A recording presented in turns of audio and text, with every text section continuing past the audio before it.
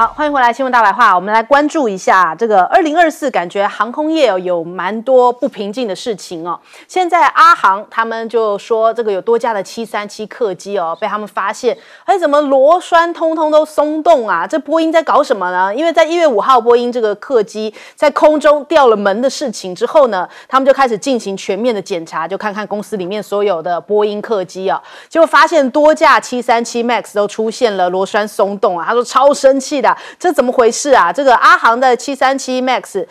在美西起飞之后不久之后，这个舱门就破了一个大洞嘛，就掉落了。那我们看，不止1月5号这个事哦，1月14号的时候，全日空的波音777在芝加哥机场跟达美航空的波音717哦，还发生了擦撞。还有1月17号，那时候我们节目也有介绍，布林肯的波音737专机也严重的故障，说是缺氧啊。那后来只好迫降滞留，就被迫滞留在这个瑞士哦，然后赶快调度了其他的专机过去。1月19号的时候，亚特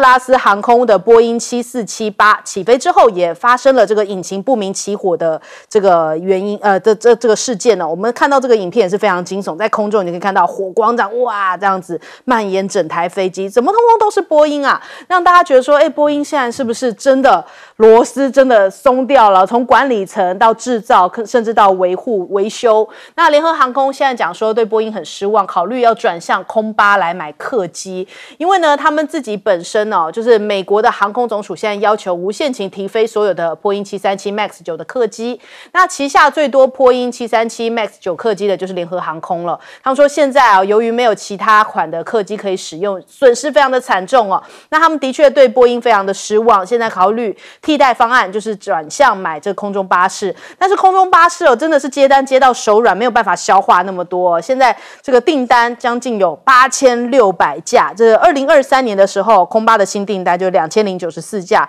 已经创下新高了。但现在很多人通通都转单过来。那相较之下，波音大概只有获得1456架的新订单，加上取消订单哦，所以最后还有1000多架。这1000多架，航空人士讲说不得已的，这1000多架订单哦，其实也是因为空巴订单爆满哦，长期就是来说的话，交货要等5年以上，只好退而求其次转订波音哦。现在不要说航空公司哦，连一般的民众可能乘客要搭乘的时候，都会先了解一下，这是不是波音哦？可能心里面都会有一点芥蒂了。接二连三这个事故其实重创波音啊，也对这个波音不光是737 MAX 的信心尽失哦，而是对于波音整家公司哦，都已经开始有这种信心危机了，所以也反映在他们的整体股价跟市值上面。所以转单的转单啊，然后避免搭乘的避免搭乘。那我们来看一下空巴哦，其实在去年的时候也有它的高光时刻哦。马克宏这访中之后又签了一个大单哦，那其实这是在消资之后又一笔的订单，空中巴士卖了160架的客机，让这个马克宏很风光的回了法国去。当时学者就讲说，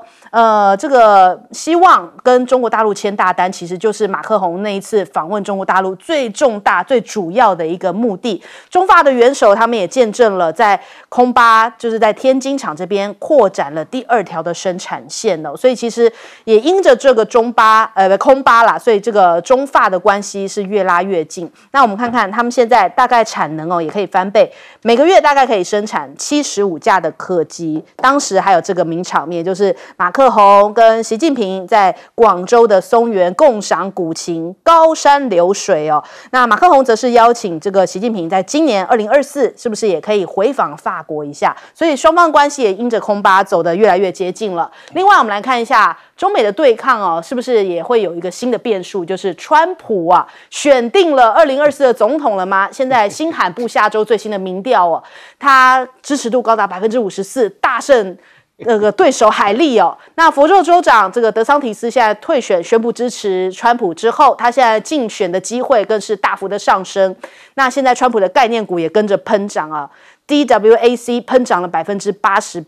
这个现在因为他要收购川普的媒体公司哦，所以他一天就飙涨了88%，也反映出来市场上看好的这个情势哦，觉得应该是这个当选几率非常的高。那路透社就讲说，现在这个美国经济衰退哦，其实让很多美国选民很苦闷。那川普他扮演的一个角色，就是他敢大声的说出白人心中的恐惧哦，选民也不在意川普现在失言啊，或是一些罪嫌哦，反倒是说现在所有眼前的坏事算账，通通算到了拜登的头上。那你看川普也是很有自信啊，他说，我一开始有13个对手，现在只剩下2个，一个呢就是海莉，就是他们自己共和党的挑战者他说海莉即将走人了啦。那另一个呢就拜登也只能撑到11月，言下之意就是拜登选不赢他所以接下来中美的对抗可能又要回到这个前一波川普跟习近平的一个角力嘛。那中国大陆也都叫他川建国，所以是不是对于他的印象反倒比对拜登好一些呢？这个我们还有待观察。我们来先问一下介老师怎么看这个波音啊？这个有点惨啊。这样子啊，波音他一直在预测中国大陆未来20年的这个飞机市场大概需求量是多少啊？他一直要上调。最近他做的一次这个中国大陆未来20年需要的民航机的数量是8560架，平均每年大概400架。那这个部分是，所以是全世界未来20年需要飞机、民用航机的五分之一。也就是说，你5架飞机有1架是中国大陆需求的，所以到时候中国大陆会有一个全世界最大的一个民航机队了。那这个东西里面75%是属于中载型的，也就是大概4000、4500的，就是我们讲这个波音737 MAX 这种飞机。那15%是什么样？是那种宽体的那种非长程的，跨这些太平洋啊、大西洋的这种飞机。所以事实上主力是这个737 MAX。所以呢，这一次有人就是说，其实这次在这个旧金山这去年底旧金山习拜会里面，波音飞机是一个重点。那么中国大陆其实过去在30年、40年跟西方国家的关系里面那么很重要的一个杠杆是什么呢？就是采购飞机。对，今天美国这个对中国大陆这个态度不好，中国大陆就立刻加买欧洲的空中巴士。那欧洲呢有一点点呢不太顺的时候就过来买美国的波音。所以呢都是明着这样讲的。所以上一次这个马克宏到中国大陆配合演出而且是完全是友善的，而且他说我们要走自己的自主外交的路线欧洲要有自己的路，这中国大陆一直是鼓励欧盟这样做的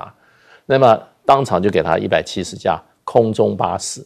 那之后的消之去也给他将近120架，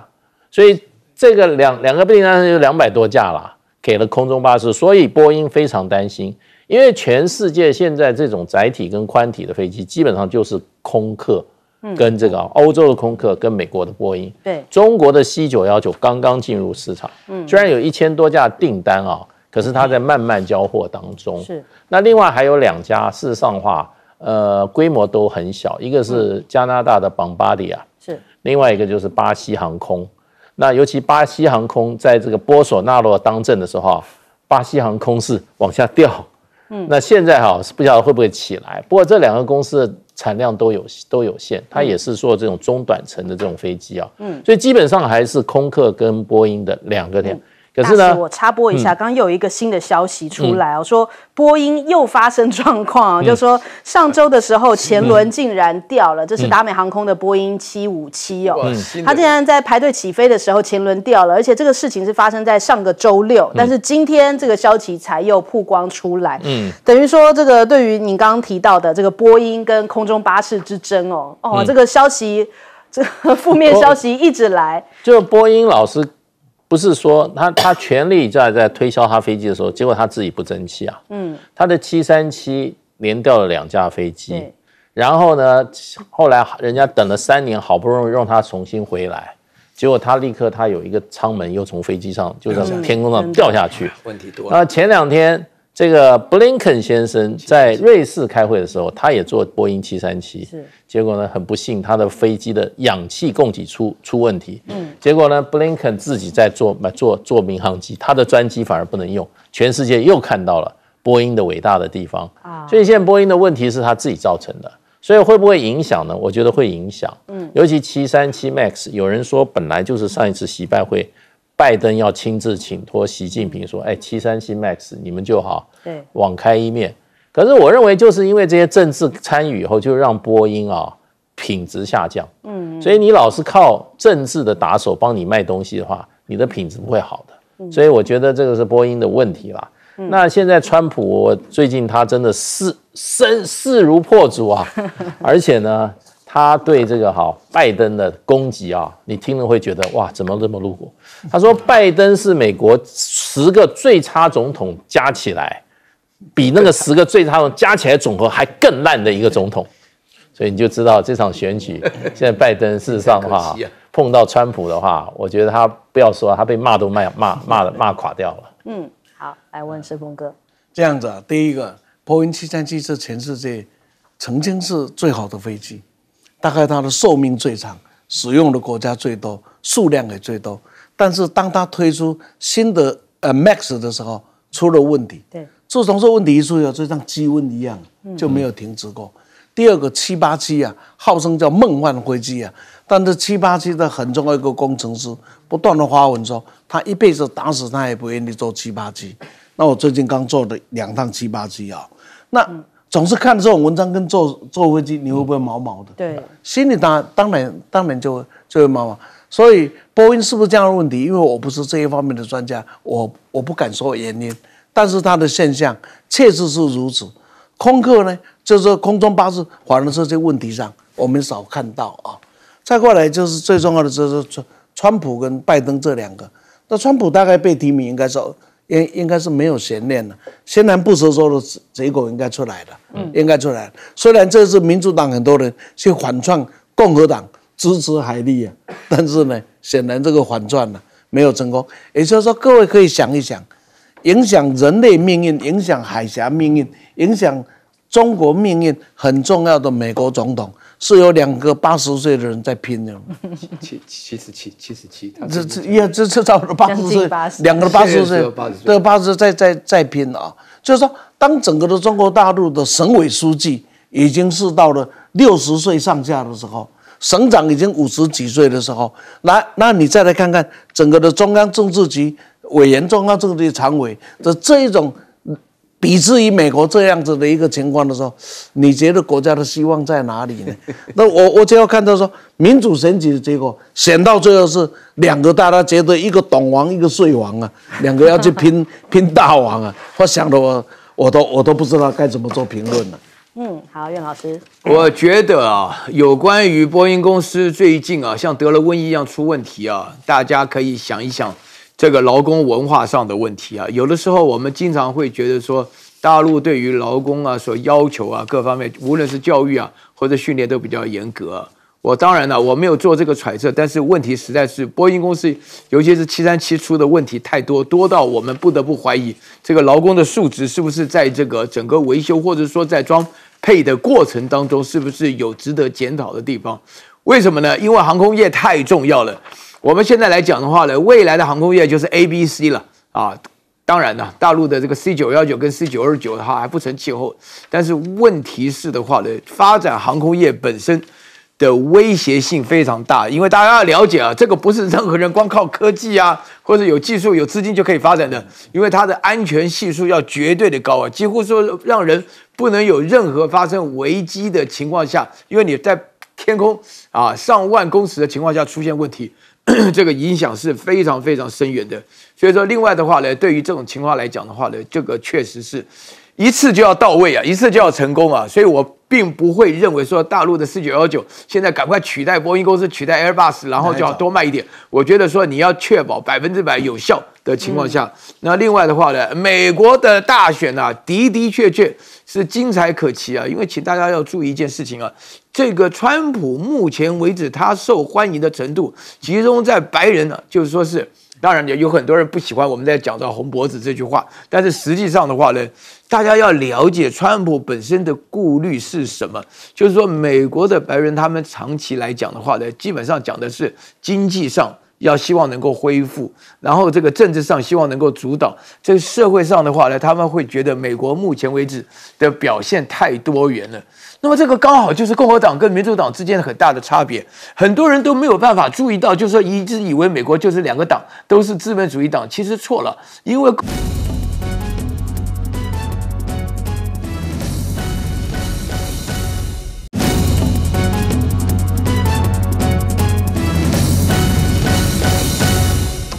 好，现在目前赖清德当选之后台湾的外交处境上面是不是接二连三又有其他国家可能要断交了呢？我们看到这个土瓦鲁如果跟我们断交的话，承认中国大陆的话，澳洲的外长表态啦，他说不会干涉，这是土瓦鲁自己的主权决定澳方是不会来干涉的。那路透社有提到，这个美国正在施压洪都拉斯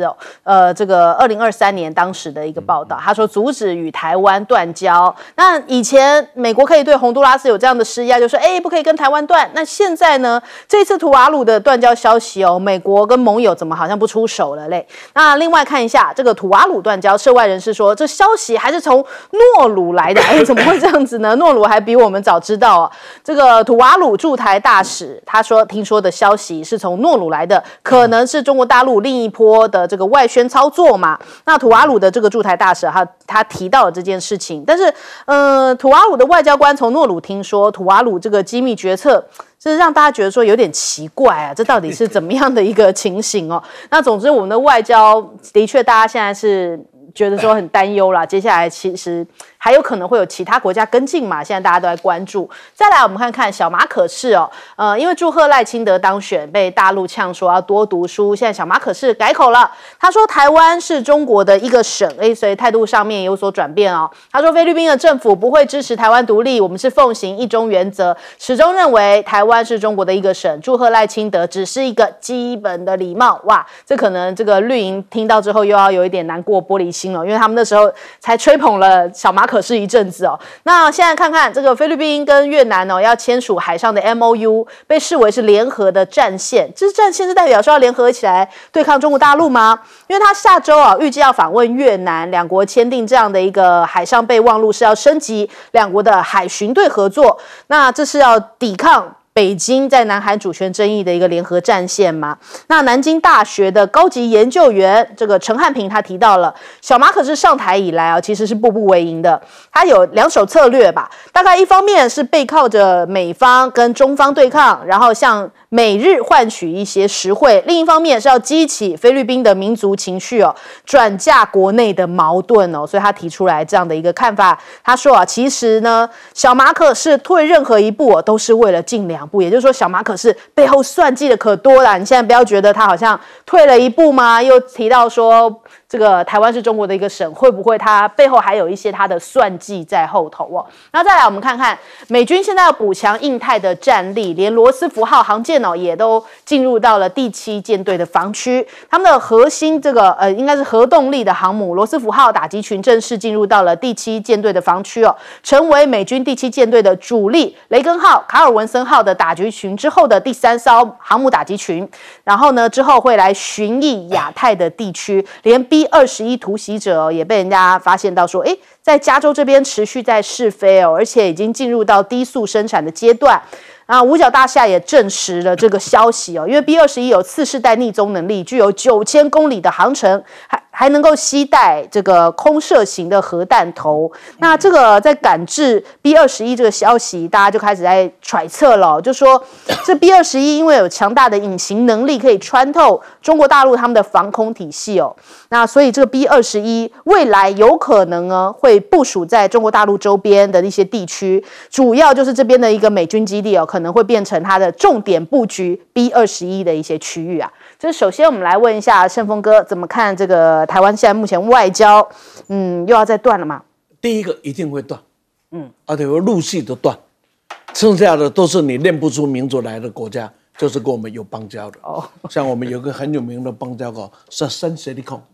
很多人问我真的在哪里？没有啦，圣谁利控就是那个连州记了反正我们加一个圣谁利控有没有？就是了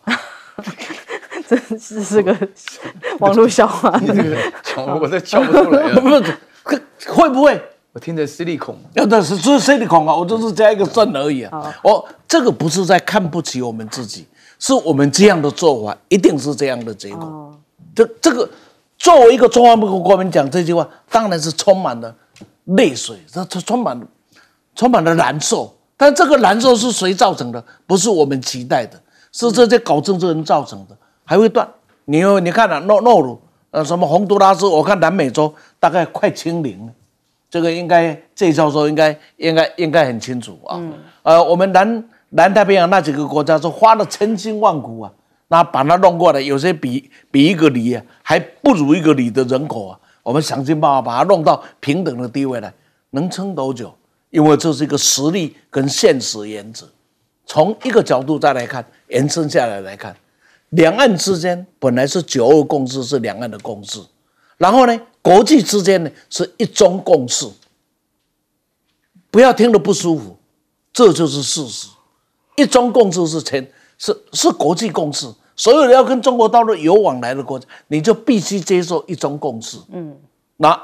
马可斯就是一个问题了，他踩了红线，红线又一压，马上就吞回去，而且回应不是台湾是中国的一部分哦，回应是更精彩、更让你难过的是，台湾是中国的一个省。这个台湾是中国一部分，跟台湾是中国的一个省啊，那个是有差别的。那连这种话人家都说出了，那也就是说，我们要去争取这些绵绵话的同时，假如跟北京之间没有一定的谅解，这些绵绵话，当我们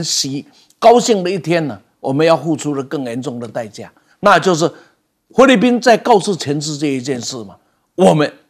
接受一个中国的共识，是我们跟中国之间的国际共识，更是如此。那台湾更情何以堪呢？所以真的不要去操作这个事情，操作的结果，我们要付出的代价都很大。注意啊，越南跟这个菲律宾呢签的 MOU 啊，不管现在这一些幸灾乐祸的人怎么讲，都一回事，签出来再说。理由很简单，菲律宾现在有这个美国在撑这个腰，但是呢，越南他现在发现是美国撑腰好呢，或是中国大陆关系良好对他比较好，所以就这样的一个情况啊，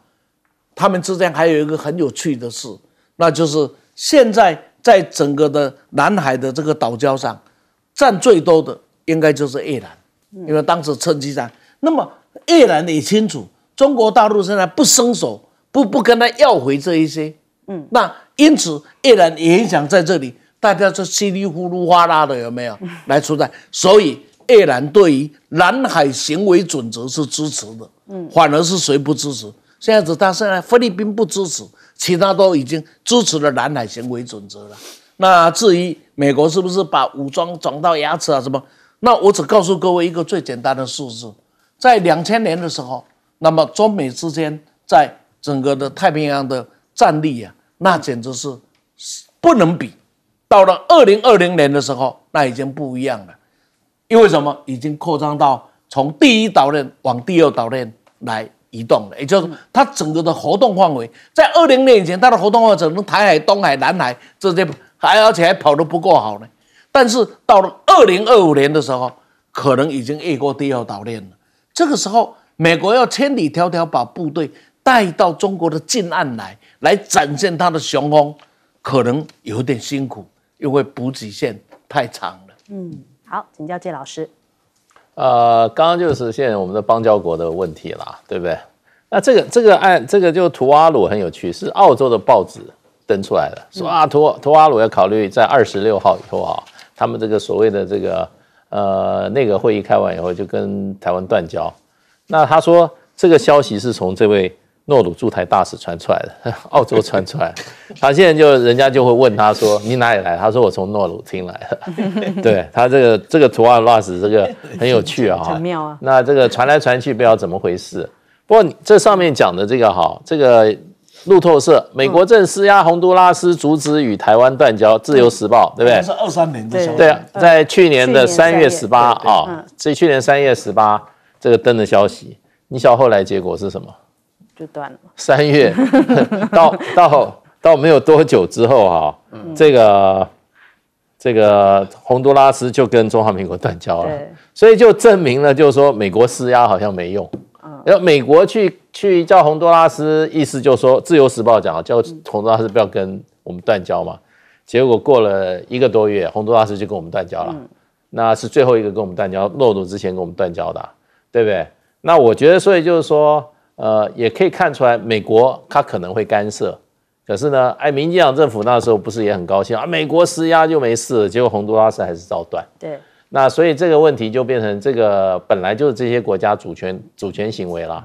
那澳洲这个外长倒是比较少见，他在这个还没有发生之前，他居然就说他完全不会管。对，这一点我觉得他把中国大陆跟他现在关系的改善当做一个重中之重。那这个图瓦鲁这个国家离澳洲比较远一点，它是在这个纽西兰的正上方。然后呢，纽西兰更不会管，澳洲都不管了，纽西兰管什么？对不对？所以我觉得就看这些国家自己的这个怎么讲，自己他要做一个主权的决定啦。那你今天要来管的话，从某种程度上来的话，就是挡人家的财路了。这些国家基本上他没有什么说，我支持你的立国原则，我支持民主，我支持谁，基本上就看你给我多少利益了。那所以就是说，那你要来管的话，你给我钱啊。对，美国要管的话，你给我多少利益？你澳洲要管的话，你给我多少利益？这是赤裸裸的经济利益的一个考量。那这些国家你说怎么都没有道义？国际之间道义基本上你对我国家有利，我就跟你建交嘛，那边利益大我就跟谁走嘛，这个就国际上是天经地义的事嘛。所以我觉得就是说，基本上这个外交战重新开打的话，当然跟这个台湾的这个选后的情势是有关了，还有这个大选的结果。那中国大陆就重启外交战，那这个部分的话，我觉得就是说，这个诺鲁绝对不会是第一个啦。那谁是下一个的话，我想我们今后会常常在这边讨论。然后呢，这个所谓的它的步调，我觉得是大陆在决定。那怎么决定步调一个标准，就看赖清德跟这个萧美琴这一阵子的他如何表态，他的言行是如何。好，袁老师。好，有关于土瓦鲁的情况下的话呢，我们可以拭目以待。但是的话呢，诺鲁的情况有2个重点，希望大家稍微注意一下。第一个的话呢，就是这个小国不要以为它小，它也是讲求实质利益的。然后第二个的话呢，请你稍微注意一下，大陆并没有跟诺鲁建交就先断交这个是话呢，这个是比较危险的。另外一个，希望大家去想一下，如果台湾号称中华民国的同时，没有任何一个国家承认，或者连教廷都不承认的话，那个时候会变成什么局面？我希望大家能够稍微想一下。谈谈菲律宾这个马可仕本身呢，他本身被毛宁讲该多读书的时候呢，这里面缺少了一个重点。这个重点的话呢，因为他上一次除了祝贺赖清德当选以外呢，他会提到这个台湾本身的地位想要否定联合国的2758的这个协议公报那么毛宁针对这一条的话呢，就是说，请你好好读一下书，让你了解一下联合国当时做的什么样的决议。那么一听完以后呢，这个小马可仕呢，马上得到的讯息，而且是他的外交部长得到了讯息以后呢，他就基本上就加码了，就是说呢，不但说是台湾是中国的一部分，还是台湾是中国的一个行省。那至于说是菲律宾为什么现在突然变成窜上跳下的呢？这个没有错，因为呢，我自己很多朋友是菲律宾人菲律宾人呢非常情绪化，尤其重要的话呢，他们的民族主义会超过我们的想象，因为它7000多个岛上南南北北东东西西，大家差距很大，必须要透过这个来等于制造广告。所以在这种情况下，我觉得呢，菲律宾本身目前为止是东南亚国家唯一没有签署南海行为准则的国家，这是有道理的。因为越南本身他们的地缘关系是涉及到大陆的南海行为准则，南海行为准则的内容只有8个字：主权明确，利益共享大家针对这个8个字里面呢，也好好想一下。那另外呢，我们耳熟能详的第7舰队现在搞了3个航母除了福特号罗斯福号又卡尔文森号，罗斯福号现在又过来了。那么美国本身呢，军力是非常强大，没有错。但是呢，问题是有的时候呢，地缘关系非常重要。我想提醒大家，你们仔细观察一下，现在在红海前后那个胡塞那个就是也门的胡塞武装以前都叫他反抗军现在叫他胡塞武装的话呢，对于美国的航空母舰构成了多大的困扰？为什么呢？因为你航空母舰本身来讲的话，你要攻击别人的话，交战的时候是很厉害，没错。但是你实际上呢，在这个关键地点，尤其是在没有得到地缘关系的时候，你要发挥什么效能？所以说第7舰队的这个威力啊，跟以前呢是完全不能够相比较。所以在这种情况下，我觉得美国本身呢一直不断的制造出这种消息来啊，就是要让大家知道美国的武力依然是占据优势，但是是不是这个样子的话，可能啊要打了以后才知道啊。好，我们先休息一下，广告之后马上回来。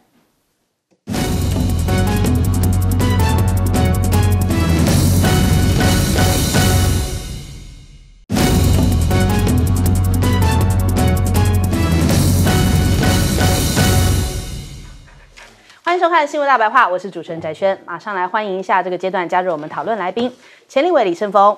主持人好，大家好。前大使谢文琪。翟轩好，各位朋友大家好。台大哲学系教授苑举正。翟轩好，各位观众朋友大家好。好，首先我们来看一下因为现在国民党现在在国会这边的一些动作这个韩国瑜递出了橄榄枝，说乐于合作修法。他说有的人也提到了正副院长的选举记名投票有些主张及法案在前几届的立院就已经提出了，可惜就是没有被重视也没有落实。现在只有在野能够展现强大的制衡力量，才有改革跟进步甚至还传出说，他想要挖角川博当这个立院的秘书长。不过李四川回应了，他说至今没有人向他征询过，也没有人告诉过他有这样的事情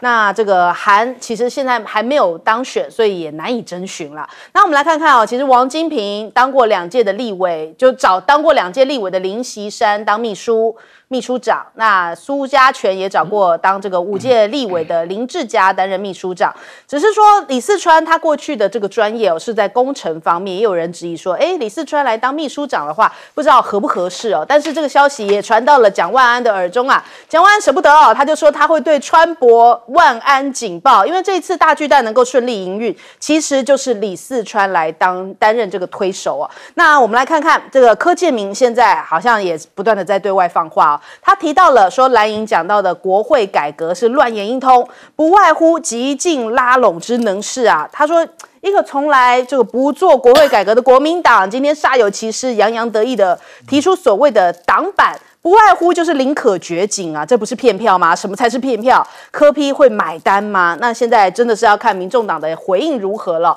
那再来我们看看柯建铭最近可忙了，是不是有点好像在演可怜悲情剧，一直喊出退休他说现在想退休了，感叹从第2届进入立法院到现在只剩下他一个人当时那些同期的同学都不见了，只剩下他了。他说这一届做完应该就会退休了。讲这一番话是要演戏给谁看呢？说给谁听的？也让我们想到这个于天对这个赖清德讲说可不可以给我一个不分区位置那种感受所以我们看吴子嘉讲说柯建铭最近不太正常，不见媒体频频从到不见媒体，现在频频见媒体，还上节目，感觉上面是要演给赖清德看。那赖清德现在也勤勉，就是新科的立委期勉就是少应酬多读书，不必要的应酬可以不要去以前在立院12年，他说他自己是没有在应酬的开完会就回宿舍，礼拜六礼拜天就去选区做服务连唱卡拉 OK 都没有去呢。老柯也赶快呼应在脸书上面立刻 po 文，他说事实上我也是不应酬的我24小时开机睡办公室30年吴子嘉又出来吐槽他了。他说我从年轻看他就在酒店跑来跑去所有台湾各大帮派的老大出殡什么黑白事情柯建铭不都看到了吗？也就是说他都有出席那他现在就是在争取赖清德关爱的眼神啦，投名状拼命写，赖清德就变成了汉献帝那另外看看这个赖清德这一番话，可能有人要冒冷汗为什么呢？因为赖清德讲说要大家在立院多看书他连这个应酬没去，卡拉 OK 也没去他说他自己的背景是医生，在军中是军官不知道要怎么做就学习，多看书多读文件，让自己视野更广，更有这个专业的力量，而不是看人家怎么做那会有局限人家讲说哇，这是难道在炮打自家人吗？因为这个你看看这个郑文灿一直这个花酒开房片不断的传出来那对比他我可是都在念书呢，你们怎么玩那么大是不是有这种意思那赖清德现在要稳住国会有3关要过，虽然严明是以民进党主席的身份出席不介入国会的运作，仍然有浓浓的督军的意思包含了新任立法院的正副院长的选战，是否邀请在野党人士入阁组建这些联合政府哦。那还有呢，如何到立法院这些国情报告，现在变成了赖清德的3大关卡了。好，这个首先我们来问一下盛峰哥怎么看这个韩国瑜递出的橄榄枝，会影响接下来的一个布局吗？我想到这个天天很热闹啊，大家总是讨论个不停，猜来猜去。那我只想提供几个的想法给大家做参考，尤其国民党的人来做参考。国民党想争取院长、副院长，就不要老是认为自己是最大党。假如你认为自己你一定会输，理由很简单：当3党不过半的时候，真正的最大党是那个小党，因为他无论压了谁，谁就会有胜算啊。这是第一个，国民党一定要搞清楚的。第二个，假如你在第一轮没有办法赢得过半数，就你第一轮没有办法把民众党拉进来作为你的伙伴的话，那很可能到了第2轮的投票，第2轮跟第1轮投票是不一样的。第1轮投票是所有的人列在选票上，所以每一个人都可以成为候选人。可是到第2轮投票的时候，只有第1名跟第2名，所以第1名很可能是国民党或者是民进党，第2名也是如此，没有第3名。所以民众党是没有一个人在名字上的。那民众党采取什么态度？民众党采取退选，那就国民2党去对决。那这样的话，民众党就一点用处都没有了。民众党的第2个，就我们决定要投哪一个党，这是第2个。第3个就开放投票。那您觉得全党退选的几率高呢？开放投票的几率高呢？全党支持某人的几率高呢？我认为最后到第2轮的时候，既然我们没有候选人了嘛，也不需要表态了嘛，这个时候我来个开放，有没有？当8个人开放的时候，会开放出什么结果？那个时候开放跟民众党无关哦，那是民众党个别的选择。从意识形态的角度来看，你觉得黄国昌那个票会投给国民党吗？我问你啊，不是，那你把那个8个名单列下来，你觉得心比较跟国民党在一起的有几个？讨厌国民党的绝对不会的有几个？可是民众党决定开放投票，他有没有错？他没有错啊。那这个时候不要老是认为自己是最大党，因为此时此刻真正的最大党是在小党，也就因此，今天国民党跟民众党之间要合作的话，那不但要递出橄榄枝，所有的国民党支持者这个时候心里要明白一件事：假如认为立法院院长、副院长取得是那么重要的话，那正是妥协的产物，很可能妥协出我们都不满意的结果。那也就是你要的是这个结果，或者是你要完全满意你的结果。人人不满意啊，人人能接受啊。假如这里一样要把道德的那个无限上纲的拉到最高点了，那我真告诉各位讲，这别合了是没有机会的。所以要合就在第1阶段，第1阶段不合，我认为第2阶段是充满了不可知的变数，因为民众党他任何一个选择，尤其开放的选择，他是绝对可以对他的支持者做交代的。第2个，这是赖清德讲的这些话很了不起，也很好，但是一个政党的文化是经过长期累月积淀下来的。我也不敢讲上次这场所哪一个党比较认真了，但是民进党绝对不会输给其他的政党。我想只要在政坛上我们了解的话，大概是如此。不止这样子啊，那当年很多的协商是在哪里协商的？是在第2摊协商的，所以不只是少去这个应酬场所，还是第2摊啊。要第2摊酒酣耳热之际，大家协商，这个文化会不会再度恢复回来？我不敢讲，但是我知道，当赖清德讲的这些漂亮的门面话的时候，我就要看他将会怎么处理郑文灿的下一步。他会怎么处理娄智正没有被选上的安排的下一步？他会怎么来处理这个柯建铭的下一步？那柯建铭当然现在心里想的应该很清楚，他不是想要当总召，他想要当的是院长。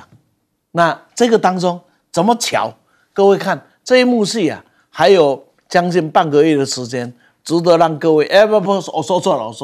这个还有十多天的，不到10天的时间了，不到10天的时间，让各位看，而且每天都会让各位有惊喜。只有一件事情是真的，要妥协，就必须某一种程度放弃你高高在上的那个挂在嘴上的高调。OK， 支持者要这样的想法，否则是没有办法完成你要的目标。民众党这一次看似很高明的设计，一开始就把调子拉高，一拉高我就发现他已经没机会了。你拉这个高，我只要回应你也是高调，有没有？你的改革我全部接受，我全部接纳，结束了嘛？你能说？你开掉了，我已经接纳。至于那个接纳什么时候会完成什么样的结果，在立法案所有的法案进去又出来啊，永远是你思考不到的结果，都有可能。所以在这样的情境里面呢，看得出来，民众党要在这个以夷我诈的政治圈里面呢，要用8席发挥到最大的效果，还需要发挥自己的谋略跟创意。好，来问季老师。我想就是说，国民党的内乱已经结束了，现在就很确定了，就是韩江配嘛那当然韩国瑜他要主导了，我觉得他第一是个出手很对，就是回应就是民众党有关国会改革的4个方案可他没有讲得很明确他就是说乐于合作修法，因为民众党提的那个4个方案改革方案他是说第一会期就要修法，都是第一会期就要修法。第一个是有关这个所谓的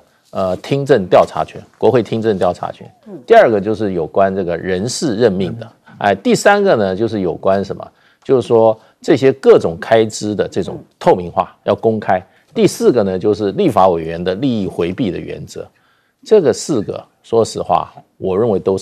是增强立院的功能的。就立法院手上要有什么，你不会只能审预算没有用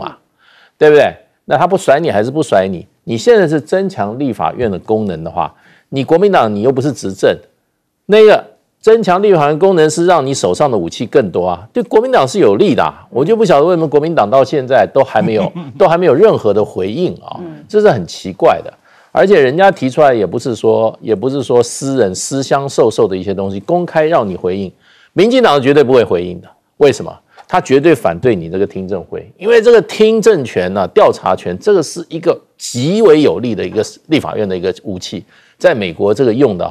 真的国会议员的这个公力，国会的公力大增就是在这里面。另外一个人事任命权这个部分也是会让这个怎么讲，会让国会的公力大增的。国民党难道还是想说，我现在把国会弄很高，将来我执政的对我不利不要这样想啦。你现在做在野党，就把你在野党手上的武器增加，对你绝对有利。所以我就看不到，所以国民党就是一个很没有格局跟远见的，那都小鼻子小眼睛。我觉得今天民进党提这个出来，还是真了解国会了，而且作为一个这个反对党需要手上的武器，就是这项武器，到现在才回应。民进党绝对不会回应的，你现在回应了，民众党他还有什么好说的？对不对？我是说没有错，不必真正去，这个本来就是政治理念的结合，大家一起要做好反对党的工作，那就从这里开始嘛，不是很好吗？到现在韩国瑜才站出来，还有到2月1号还有一段时间啦还有一段时间。那我觉得的话，当然啦，这个在立法院是唯一的国民党跟民众党的舞台了。你如果说在那边还是软趴趴的，还是这个看不出作为的话，还是一群怎么病猫的话，你完了，已经差不多了。现在就是要像韩国瑜这种人有魄力的，然后手上再多一点武器的，在立法院好好替我们民众看住这个贪腐，这个把台湾推向战争边缘的这一群人，他们要守好这个关卡。如果还在那边软趴趴的话，那我跟你讲，他们永远没有机会，民众党没有机会，国民党也没有机会。那柯建铭他老早就想立法院长了那个蔡英文时代他就可是问题他的黑底很问题他跟这个黑道的问题是太多，而且个人的操守有问题啊。他说他也不去，他说他也不应酬的，你相信吗？这个你看吴子嘉当面就把他打脸啦，所以呢，他值得信任吗？可是他现在最后一次想要做院长，好吧，看他演吧。如果他能当院长，谁不能当院长？这我补一小段话，就是所谓的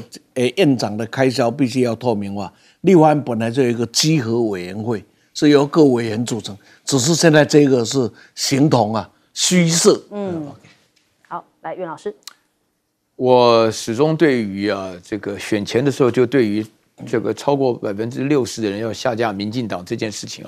我就抱存了一点的怀疑了因为在学校嘛，我跟这个年轻人接触的关系我就感觉到呢，就是说他们呢基本上就是一个是对国民党非常不信赖、讨厌了，另外一个的话呢，就是对于民进党的表现很失望了。所以说呢，我这个在长期来讲的话呢，我自己感觉到，我对这个60%其实实际上刚好也大概就这个数字就是在这个立法院里面呈现出的这种国民党薄弱的这个多数我觉得刚刚前面2位都讲得非常清楚，经验之谈就是大家对于这个台湾的社会的进步因为我觉得既然你就采行了这个制度，你一定要有信心否则这种话呢，以前是民主制度是自作自受的制度，现在变成集体完蛋的制度，那还得了对不对？然后呢，劣币驱逐良币现在这整个发展的情况下来讲的话，你看这个选上的人话呢，洋洋自得选不上的话呢，捶足顿胸那这个是真的是对大家来讲非常严重我对于这个2点我只提出来，我感觉到基于我做老师的立场首先第一个的话，这个柯建铭对于这个国民党的批判我觉得他哪有资格呢？因为他们推出来的还是那个在民主时代不讲民主的游锡堃我问电视机的前面的观众，你们有几个人认为民主时代不用讲民主你们自己心里知不知道什么叫做不讲廉耻什么叫做不讲廉耻？不讲廉耻的意思就是说，别人不敢做的事我都敢做柯建铭就是这种人对不对？谎话别人不敢说的话我敢说对不对？这是第一个。然后另外一点的话呢，我觉得这个问题呢讲起来也比较严重就是说什么呢？在选前的时候呢，哇，民进党这是桃花满天开有一次我在梅花湖旁边散步，都讲成桃花湖了这个真的是这个事情的话呢，你现在赖清德，你刚好借这个机会包含你自己的事情，对不对？被人家讲的事情，你通通澄清一下嘛，对不对？否则的话呢，你这个人家说好的开始是成功的一半，你这坏的开始的话就是失败的一半了，对不对？我觉得你这个非常重要，你自己要讲清楚。你现在影射到你自己的人话，说你人格多清高，那你要大家相信对不对？你现在的话呢，对民进党的桃花满天开的话，你本身有没有什么做法？那游锡堃讲不要廉耻的事情，你有没有什么说法？这些你都要有讲法。我觉得柯建铭本身来讲，待得越久的话，我发觉廉耻的这个价值越有问题你在这种情况下，一个社会整个不知道廉耻，大家要了解民主制度的运作当中很重要的一部分是彼此的信赖感。信赖感是靠我确定你是支持、知廉才有办法产生这个信赖感了。如果现在这个都不要的话，那不是明摆着要大家往火堆里跳吗？对不对？好，我们先休息一下，广告之后马上回来。